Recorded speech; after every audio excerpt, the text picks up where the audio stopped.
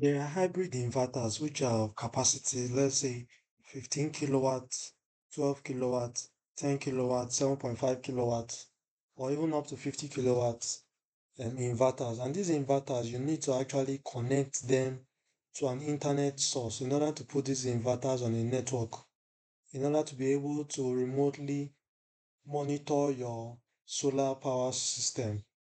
So in this video, we are going to look at how you can actually install or connect these inverters to a network together, connecting the internet to each of the inverters together.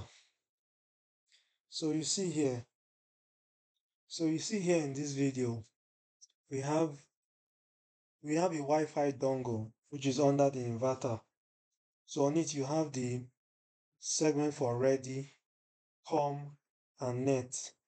Ready actually shows you that this Wi-Fi dongle is actually ready to begin to receive a signal, while com means that it's communicating within themselves and the network, while net has to do with the internet connectivity to this particular inverter.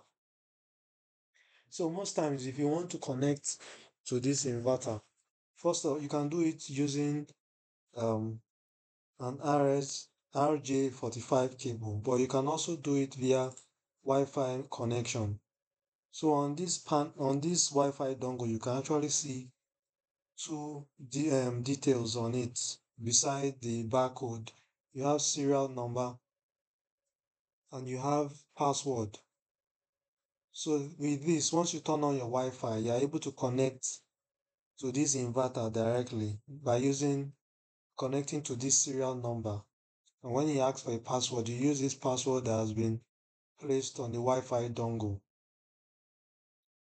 So once that has been done, you then have access into the inverter. So once you have access to the inverter, initially the net and the com lights are going to be switched off. So it's because it has already been connected to the internet. That's why you see it here in this video turned on. But when you are doing it for the first time, when there's no internet connection and these inverters are not connected to a network, the com and the net lights are going to be switched off. So once you're able to actually connect to this, once you're able to connect to the inverter directly via your Wi-Fi system, you can then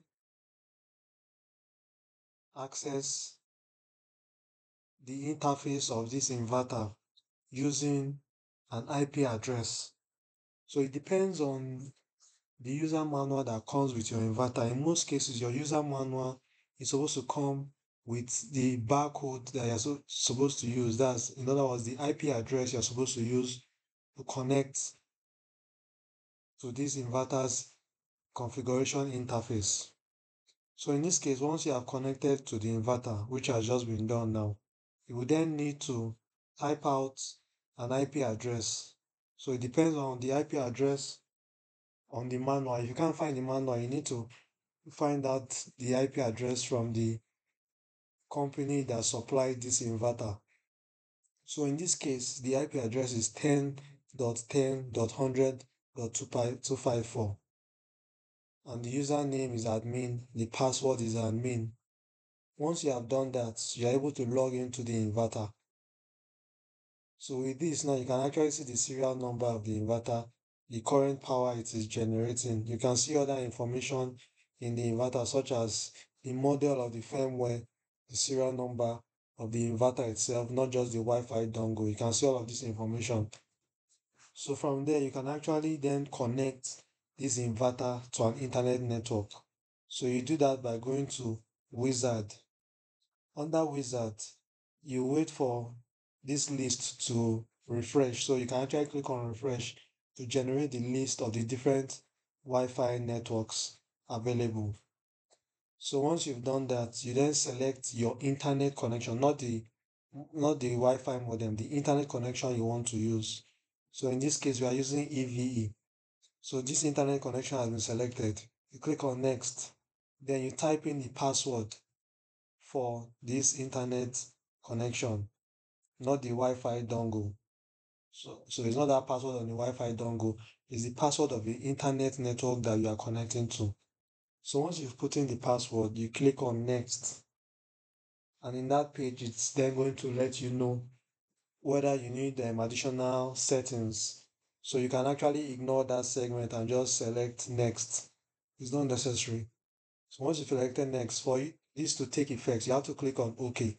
Once you click on OK, the Wi-Fi dongle, the lights are going to switch off. All three lights are going to switch off and to reboot and then connect to the internet.